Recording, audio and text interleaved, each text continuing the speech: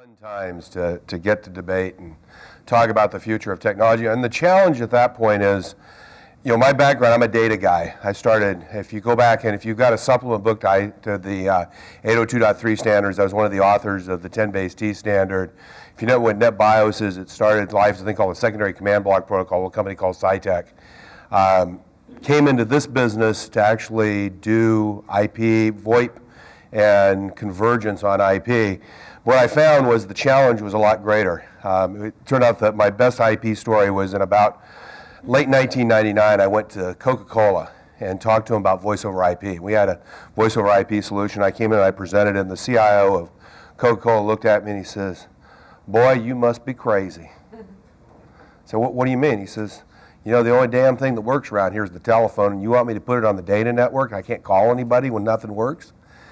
So the net was that, if you look at convergence, it's been a challenge. In fact, I will argue that today we are in a similar challenge. I took a slide out of here I was going to present about what I think the technology trends are, but I think there's some very interesting technology trends going on right now. Bandwidth is increasing at a fairly dramatic rate. One of the things, if you go look at Edholm's law of bandwidth, if you haven't seen it, it's worth actually taking a look at.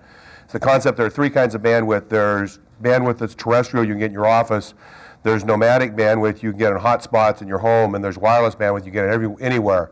The ratio of those is about 1 to 10 to 100. And they all increase about the same rate if you normalize technology.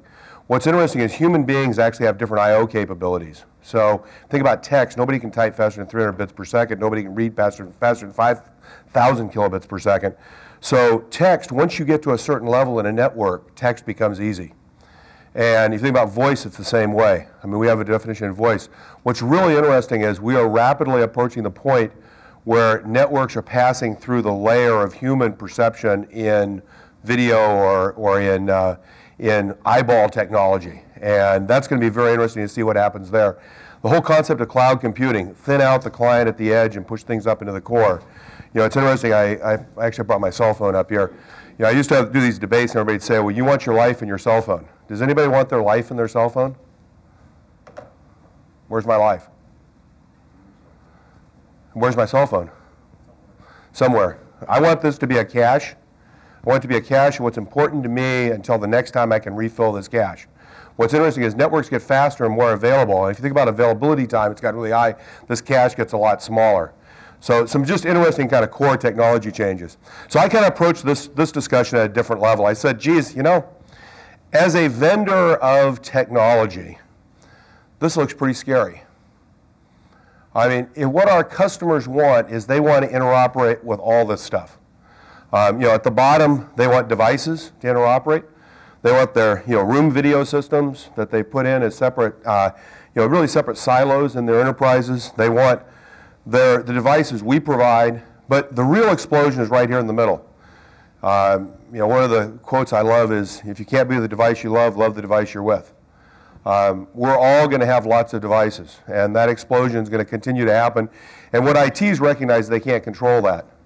If you look at kind of what I'll call the core, you have, on this side, you have other enterprise communication and collaboration vendors. And I'll talk in a moment about why I think that inner enterprise is going to be the real important focus of where this goes in the near term, near and long term. But then also the consumer communities.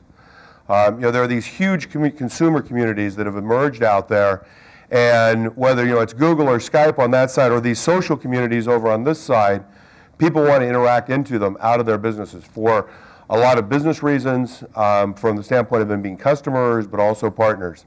And then, of course, up at the top, we've got the carriers, the service providers that provide connections and services, whether it be the wireless carriers, the wireline carriers, or the what I'll call non-facility carriers like Skype. So, looking at this, it's a pretty big challenge. And so I think one of the things that in the IMTC we need to think about is, how are we addressing that challenge? How are we making it work in the right way? One of the things I do want to talk about was video. So, one of the things we've done and we've decided as a company is that the right way to manage this whole environment from customers is to create an experience that at a user experience level is designed to make it so that you can easily accommodate the world that's coming. So we developed this thing called Flare. It's a You know, it's a drag and drop user experience. It's got the concept of a stage with a spotlight that's a metaphor for the communication. There's a whole bunch of things that'll come in this space over time. But one of the key things about this is that it's a people-first focus. We're trying to get away from the concept of phone numbers or addresses and get to more just the concept of people, introducing all of the different collaboration technologies together and making it multimodal. But one of the key things is that as we've gone out and talked to customers, they want that experience across their devices. And this is probably one of the biggest challenges right now, is if you think about devices, different devices have different experiences, may have the same underlying data set, but it's a big challenge as I move between devices. So, you know, some requirements that we see that are important, if you want to be able to take experiences across devices, is you're having open media streams, separate control and media realization. I think it's going to be very important so that you can actually control those separately. And very much enabling open video. And I think, you know, if you want video to take off, open video is really important. Now, we have come to the conclusion that SVC as a conceptual model for video, and this is based on a combination of really two things. One, believing that you need to carry the streams through the network to the endpoints. You know, as endpoints get more and more intelligent, there's more and more capability in endpoints. The capacity of this device is improving. I'll make the argument that for most applications, I'm not going to put the big application out here. I'm going to put a user interface out here, but most of the application is going to be in the cloud because the network's fast enough. But all that power out here can be really used to manage the media streams. And that's really, I think, one of the things we've got to take advantage of as we go forward, is move a lot of that media stream processing to the edge of the network, out of the devices, where you can take advantage of that power when it's there. And I'm not going to talk about SVC video very much in this context, but I think however it's done with SVC, having a common video modality where nodes can transmit video into the network and they can be delivered to endpoints in a common way, and managed bandwidth is really important. You know, kind of going back to Ronald's slide, I thought it was kind of interesting in keeping with that communist theme, you know, from each according to his capability, to each according to his need. I mean, it would be kind of the way I see this. So, I mean, I think this from our perspective is critical. And I think the reason is that video is driving things. But I thought this was a very interesting slide. You know, lots of people are planning on playing video, but look at that red dot. 20% of customers say video is a key UC decision maker. A very interesting point. Why is that not a much larger number? Why is it such a small group of people really look at video as being not that significant? I'll make the argument that I don't think we really have defined the value of video yet. So, how many of you are familiar with Chapanis and the work that he did in the 70s? If you haven't ever read about Chapanis, you should go read about him. Interesting. So Chapanis was trying to define how human beings interact with machines. And what he did was he concluded that machines weren't smart enough to actually interact with human beings, so he actually used human beings. And what he did was he basically took two rooms and he put a sender of information in one room and a seeker in the other room. So somebody had the instructions to put a barbecue together in one room and the barbecue parts in the other room. And he changed the interface between them. So he started off with teletype, electromechanical pencil, then he added voice, then voice and teletype, and finally he opened a curtain with a glass window which essentially emulated video. And the concept was if you put a lot of subjects in the room with different tasks, you actually could measure the time to completion of the task as the goodness of the collaboration methodology to get a task done. And what he found was there was about a 70% plus reduction in time to task completion when you added voice. And what was very interesting, when you added video, it didn't go down, it actually went up. So the net, his conclusion was that the way people should interact with machines, because interacting with machines was a task-based technology, was with voice. Very interesting. So kind of a data point. Makes a lot of sense, right? I mean, if you think about a task, the concept of a picture is worth 1,000 words, that's great, but it's a static thing. Human beings, when they're doing tasks, it's not a static activity, it's an interactive activity. We're actually going back and forth very quickly. Think about if you do, I don't know how many of you do a lot of IMs or a lot of texts. You tend to do those when they're relatively short information. Fast communications, fast interaction, task completion, you tend to use voice. This is another study I think is very interesting, which is, this was actually a study of the EU back in the late 90s, and of how people collaborate between different types of workers. So from the chair of a committee down through evaluators, et cetera, et cetera. And what you tend to see is that as you start up here at the top, you know, it's face to face, but as you move down here, people tend to use less face-to-face and more, email, voice collaboration, et cetera. So what's interesting about this is that you begin to realize that Japanis only measured one dimension of how people interact with each other, which was a task-based dimension. He didn't measure the other dimension, which was relationship. And he also didn't measure the fact that there are communications that are not task-based.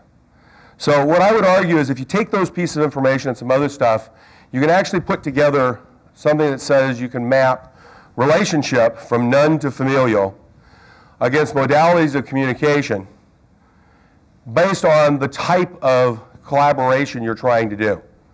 So if you look at this, what this says is, I have no relationship, we've never met before, I don't know who you are, to familial, on the far end.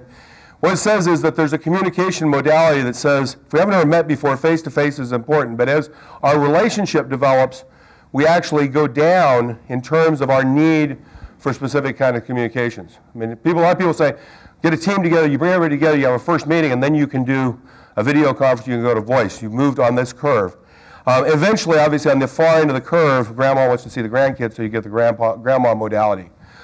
What's interesting is there are within this, I believe, two communication or collaboration areas. There's selling collaboration. I would actually say use the word visual feedback. Visual feedback, selling is not selling in the pejorative, but selling in the general. You look for visual feedback. So I make a statement, I look to see what you look like when I make that statement. That's really important for certain activities. What kind of an activity would be really important for that? Obviously making a sales call would be, but what else? Running a project team meeting, trying to sell your idea. Selling your idea, brainstorming, good example. Boards of directors. Think about people who sell all the time. Who sells all the time? Boards of directors, right? Low relationship, highly pervasive and persuasive environment. But what happens is as you move over here, you begin to move to a point where a lot of your activities are task-based collaboration. In task-based collaboration, people have mutual goals that they both agreed on. One of the things with selling collaboration is generally in selling collaboration, people don't have common goals. Task-based collaboration, you have common goals. So very important to realize. The challenge with this is if you think about video, we really have today video that we apply in two dimensions. The first video system we've done has done a lot of room systems. Turns out room systems typically got applied over here, right? And how much do you think they got used over here in task-based collaboration? Very little. And the reason was very simple. People realized they weren't adding any value to the collaboration. So those room systems that were over here really, in a lot of cases, were applied in the wrong point. What happened then was we came out with telepresence. And telepresence actually is being applied primarily for those high selling collaboration spaces, right? True sales calls, connecting your executive briefing centers together, boards of director meetings, where you really need, brainstorming, you really need that high value.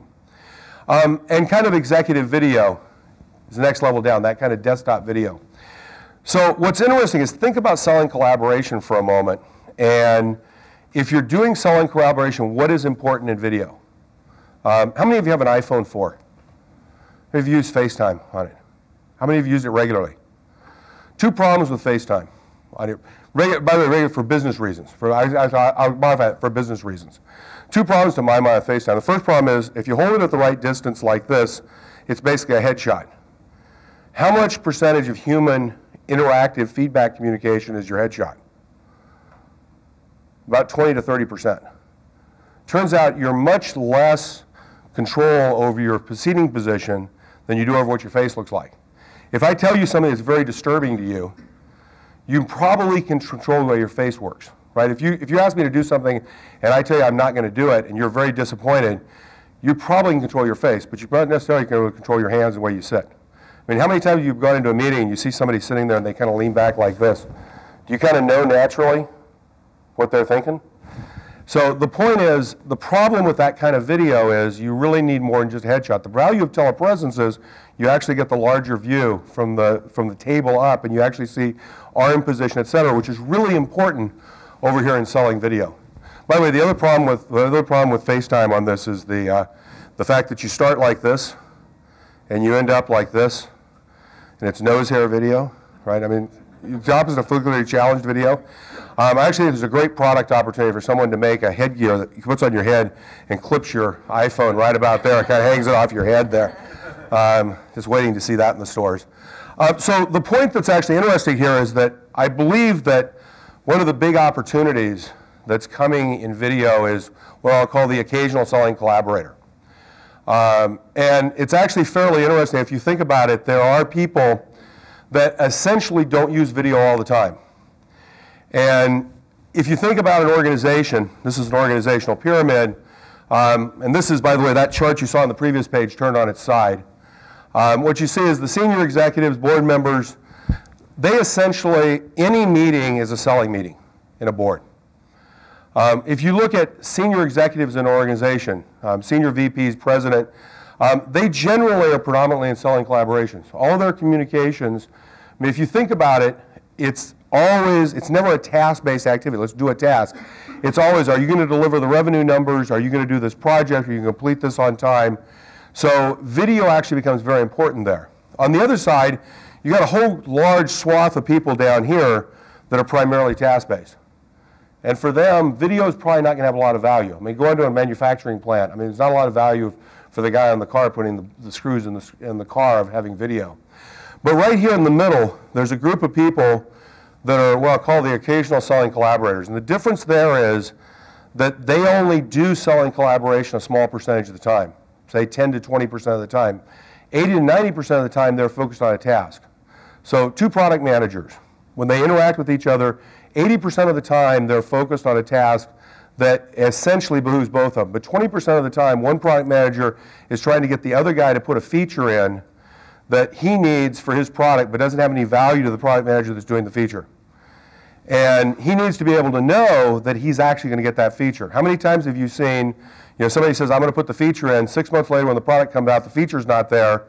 The person who spent a bunch of time building a functionality that's supposed to be on that feature comes back and says, what happened to the feature? You committed to me. He says, well, I didn't really commit to you. I told you I'd try to do it. And the way you could tell he told you tried to do it was by how he looked. By the way, just an interesting perspective, if you look at 50% of H323 video is actually implemented in Asia, anybody know why that's true?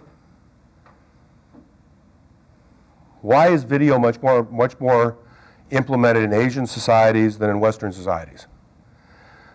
Because most Asian cultures don't have a strong word for no. It's how I look when I say something to you and how I say it. So if you ask me to do something in the US and I can't do it, I'd probably say no. In Asia, I don't say no because that basically you lose face if I say no to you, I lose face. So what I say is, oh, you're a very important customer. And we're committed to our mutual success. But this is very hard to do. But we are committed to doing the things that are important to support you as a customer because we are committed to our mutual success. What did I just say? No. But we felt good about it. What I'll argue is the occasional selling collaborator, we all don't want to say no. Why do I not want to say no? If I'm a product manager, you ask me to put a feature in my product, I know I can't do it. I don't want to say no to you. Why don't I want to say no to you? What are you going to do if I say no? You're going to go to your boss, you go to his boss, come across here, the arrow from God's going to come down and screw up my program. So I tell you in a way that makes you believe I'm going to do it, but I don't do it with a deniability layer. Now what's interesting is, for every one of these people at this layer, imagine how many people they manage and how many resources below. And I'll make the argument that, if you just take a simple number, 50 to 100 people on average, something in the neighborhood of 10 to 20% of the interactions, defining, say, 1 to 2% of the work that's actually wasted. By adding video in here, we can actually dramatically change the way organizations work. By the way, just some very quick numbers looking at this, the savings here in organizational efficiency are almost an order of magnitude versus the savings up here in terms of things like travel. Because the big benefit of up here of video is travel and productivity. Because they would have had a face-to-face meeting anyway, because they knew they had to be face-to-face. So anyway, does it make sense? the thought process? So another area that I think is very interesting to think about as an industry is conferencing as a paradigm. So we are still treat telecommunications the way it was designed with the first telephone, right? A wire from a microphone to a speaker and a wire from a microphone to a speaker. And we've spent the last 120 years basically modifying that functionality. And what we basically said is, let's put in some relay switches, let's put it on to, put it into a switch network, let's put it into packets. But fundamentally, we have continued to support the same model. And what's interesting about that is that the argument is, well, most communications are between two people, so therefore that makes sense, right? And what happens is, when I want to do conferencing, I add in conferencing if some third party is necessary. Makes a lot of sense, right? Make the argument, I don't think it makes sense. I'll argue that the opportunity to transform and make conferencing a paradigm and make conferencing the basis of communications is probably the next real opportunity. And the value there is actually twofold. The first is that if you think about it for a second, 99.5%, 99.8% of any interactive communication is actually the media stream. And we spend all of our time thinking about the control to establish the media stream. We don't think about the value in the media stream. I think the value, much more of the value is actually in the media stream in the future than just in establishing the media stream. So, if I make this as if I make a conference between, two parties, I mean, as people come and go, it becomes really easy to bring people in and out. But what's more important is I can actually begin to bring resources in and out. So, we think about recording. Well, very simple. You say, all right, recording. Why do I want to record what I say? Well, if I had a recording that said, if I said to you, on a phone call or in communication, I commit to deliver this to you, why shouldn't something be listening to that and say, here are the words I commit, and mark in my task folder that I made a commitment, take the next 45 seconds of sound, try to get out of what I committed to do, and mark that as a task. So I've used the fact that there's communication collaboration in the media stream to actually use the media stream value. The other thing that's really important is that I think the major fallacies in SIP is how we do essentially transfer. Right? How do I do transfer? If I'm party A and you're party B and I want to transfer devices, how do I do that in SIP? I tell your device to institute a transfer, which means you actually know what device I'm on. Personally, I don't think users are going to be that excited about having other people know what devices they're on and having it move that way. So the concept of conferencing as being a tether point for your devices, again, remember there are lots of devices, becomes, I think, a logical way of doing things. So my belief is that tether points these concepts of tether points are going to be pretty important. By the way, just as a side, we actually started this about 5 years ago in contact centers. So the Avaya Aura Contact Center is designed with every communication in the contact center is now a conference. Turns out there's huge value in that, right? Because as you bring a customer in, instead of routing a customer and agent, you tether the agent on a port in the conference and bring the resources to the agent. What that means, for example, is if you've got a contact center first-tier agent in India, you actually bring the contact, instead of transferring the call and sending it to India and then having to recover it to get it back, you actually bring the customer in, conference them in a conference bridge in the US, conference in the agent from India, and then when you want to do a transfer to a second tier or another resource, it's actually all managed within the country where the conference was. So very simple things. And it's very interesting. We talked to one of the guys who runs one of the largest call center outsourcers. His comment was that it made conferencing into the way it should work. He said the way, for example, you think about a Home Depot today, in the contact center sense, if you had a Home Depot, you'd walk in the front door, you'd get in a queue, and you'd say you wanted to buy a hammer, and they'd send you the hammer out where you get in the next queue to talk to somebody. Instead, you can actually now bring people in and randomize the resources. So I think we need to think about that overall in communications. But I think the bigger issue that we're going to face, again, coming back to kind of this whole concept of interoperability, I think media streams, we can get those to interoperate, but I think our customers are going to ask us very quickly for something even more important. How many of you think presence is important? How many of you think availability is important? How many of you think availability is more important than presence? How many of you want people to know your presence? How many of you want people to know your location? It's part of your presence. You want people to know that? where you are. It's just anyone who wants to know it. The difference between presence and availability is presence is information. Availability is structured output based on preferences. So presence plus preferences equals availability. I will argue no one wants people to know presence. People want availability. And availability is structured by context. Who you are, what I'm doing, what device I'm on, et cetera, et cetera. It's a very simple perspective here that people don't want other people to know information about them. They want that information to be used to give people capabilities.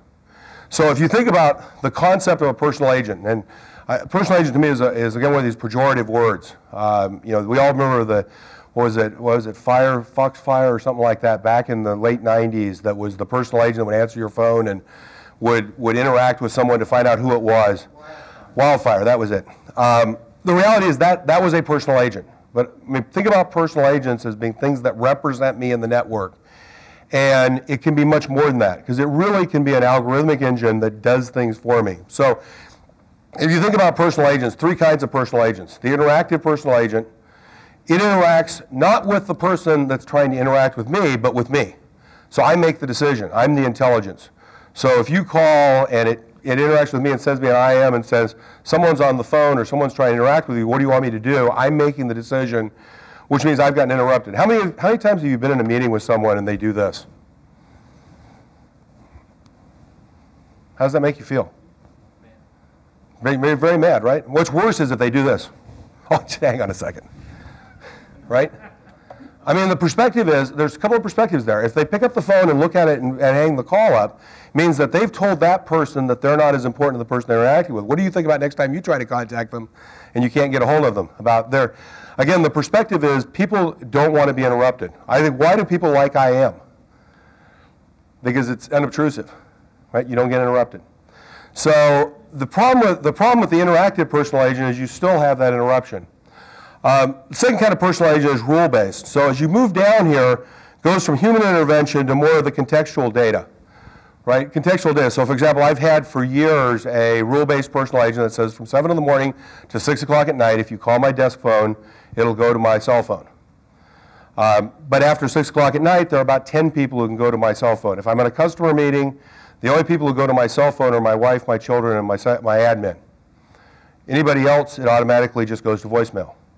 I also have a rule set up, for example, that if I'm in a high-cost area, the only people that go to my cell phone, for example, I'm in India where it's $2 a minute, are a certain smaller group of people. But what's interesting, if I'm in India and I'm essentially 9:59, I'm coming back from dinner and you try to call me, you would get voicemail. At 10:01, when I'm on my PC with an IP client, because now the rule changes, you actually would get me in my hotel room. So, think about what I've used there. I've used who's calling me. I have defined who's calling me, what device I'm available on, time of day, what I'm doing, and the cost of service to build a set of rules about my availability. And availability is what's important. The problem with that is everybody in this room could build what I just said. But you guys aren't normal. I can prove it to you. How many of you have a digital camera? I'd be willing to make you a bet I can tell you how you store your digital pictures, unless you use one of the programs from Apple or somebody like that. What you typically have is a folder for every year, and in the folder for every year, you have a folder every time you took events off your camera. And what that means is it's really easy for you to find your pictures. How many of you I hit the way you store your pictures? How do you know? It's simple, guys. We're weenies. We're techno weenies. Ask somebody who's not a techno weenie how they store their pictures, and they'll tell you, oh, I read the camera manual, which you didn't do, by the way. And it said connect a USB cable from the camera to your PC and upload the pictures. And guess what? In 10 years, you end up with a flat file with 140,000 pictures in it, and you can't find anything. So the problem is we have to go to the next level, which is adaptive intelligence. And adaptive intelligence actually says, I will use intelligence of what you liked before to predict what you like in the future. So for example, when someone contacts you, you actually sort them based on how you think about people. That's a salesman. When I get called by a salesman or try to interact by a salesman, it only acts at certain times. So to my mind, this is where we have to get to over the next few years. By the way, adaptive intelligence, anybody have TiVo?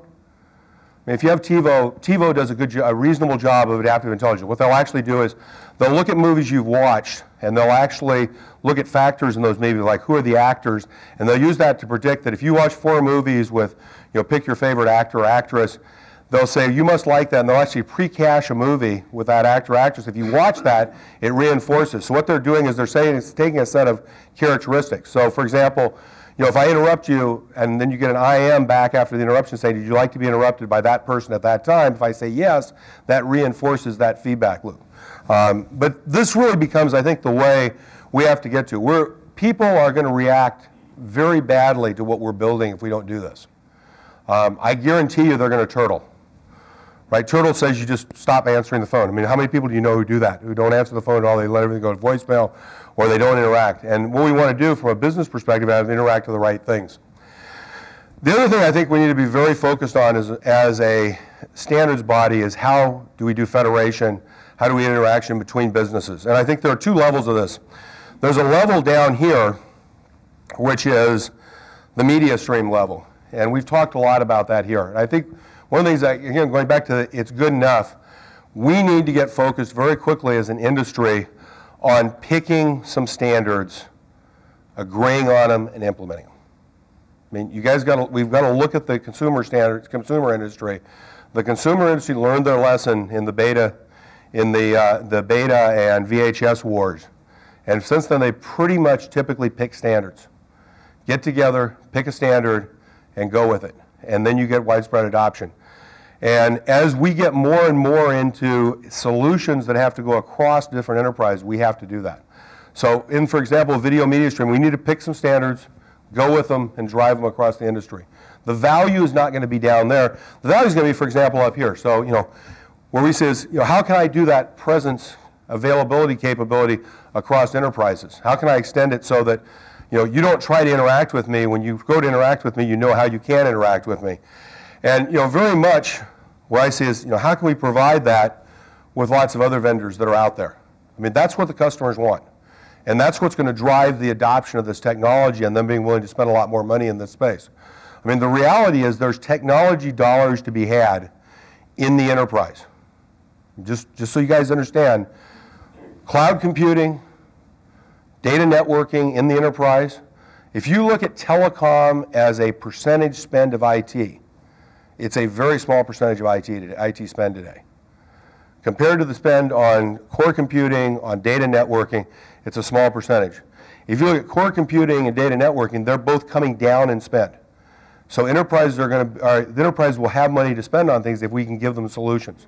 If we make it complex and just do the things we've done before, they're not going to spend that money with us on these kind of communication solutions.